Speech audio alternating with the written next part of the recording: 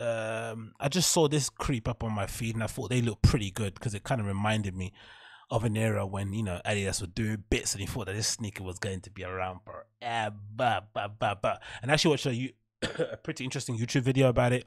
It's the Adidas Ultra Boost. It's had a bit of a tumultuous, a bit of an up and down, you know, situation within sneaker culture. It feels like some people kind of gone off the shoe.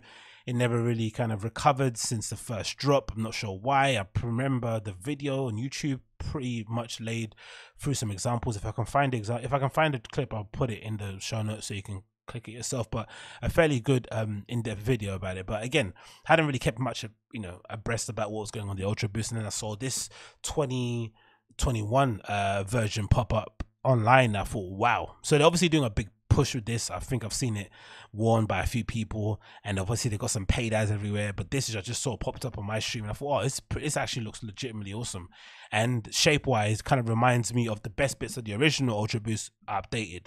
Because part of the thing that I kind of hated on it, looking at it now, was that the original Ultra Boost sort of like had this thing where you were really toe heavy when you were sitting, when you were like walking. So when they were on the shelf, they looked pretty cool. But when you put them on your foot, you sort of had this thing where like you're walking on your toes or the palm of your foot, and it made the shoe look bizarre. But I like that what they've done here, it looks like they've kind of created a bit more of a kind of rocking shape, similar to the new running shoes nowadays with the carbon plate that kind of allowed you to sort of spring forward. So it's a bit more of a U rocking shape that I'm assuming that, you know, it still doesn't mean the sole's super thick. I'm sure most of it is kind of vulcanized to a bit, so you know the actual midsole probably is somewhere around there. But I love the shape of it. I love how it sits. It looks really brilliant. And I'm a big fan of it, and I actually wouldn't mind wearing a pair day to day. So this is what it says here, a sneak peek at the Adidas Ultra Boost 2021 from Stress Fresh Kicks. It says, as we edge closer and closer to the end of the year, it looks like the Free Stripes is already thinking about the future of its flagship runner with the Adidas Ultra Boost 2021. The latest and greatest UB to drop since the 1.0, it retains the same sleek nines as the original, but with a futuristic flair that is sure to turn heads for sure. Definitely like that. Oh, that's a US 11. Oh, bloody hell, it looks pretty decent for that size, isn't it? Not gonna lie. Unveiled by Japanese sneaker inside the US 11. Oh, it's from someone US 11. Cool. The UB 21 features a sock-like prime knit upper that bears a striking resemblance to the Yeezy Boost 380. Seen here is a 3 unique color schemes, and the midfoot cage has been given a semi-translucent finish which grooves along with the toe box and keeps things streamlined.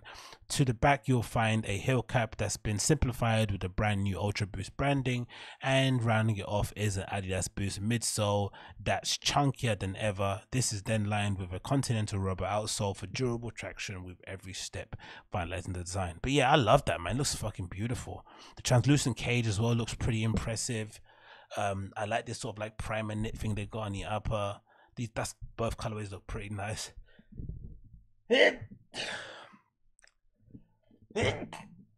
Sorry about that.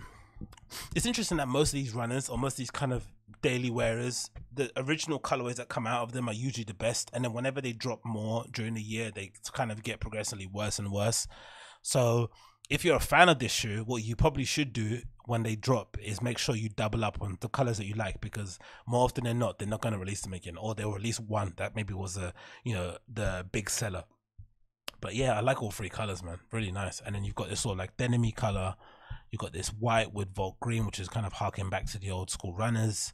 And then you've got this classical sort of minimal color with this nice lavenderish midsole. I love it. While it's not much else is known about the Ultra Boost 2021 at this moment in time, we know for a fact that they'll hit shelves towards the end of the year. Let us know what you think. Yeah, I love them, man. I'm a big fan of these. I think they look brilliant. Again, maybe not the best idea for me to wear considering how wide my feet are, but I'm hoping that they're a bit wider on the forefoot than the original Ultra Boost, which is another thing that I kind of had a problem with. I'm a fan of them being kind of a sock shoe, so again, easy to wear day in, day out. And because again, I remember, man, I wore the hell out of my original Adidas NMDs. Remember the France colorway with the black upper or the dark blue upper with like the red and blue bits on the side. Like I wore the hell out of that. That was one of my favorite shoes. But you know, it just didn't last long enough. The Boost material in the midsole effectively, you know, went out maybe after a couple of months. It completely capitulated, especially depending on how heavy you landed on either foot. But so I'm hoping that the Boost material on this will be a lot more durable in that regard. That'll be cool to see. It looks like a two-piece heel. Is that just the part of the design? I'm not too sure. But so far, all three colorways I'd easily take. Again, if you're a fan of these, make sure you double up on them, because for sure when they start releasing the other colorways you're not a fan of, you won't be able to get a pair of these for love nor money. Yeah, these in all black as well. Oof, just imagine. Yeah, big fan of these, man. A big fan of these. Hoping to see more info about them when they drop.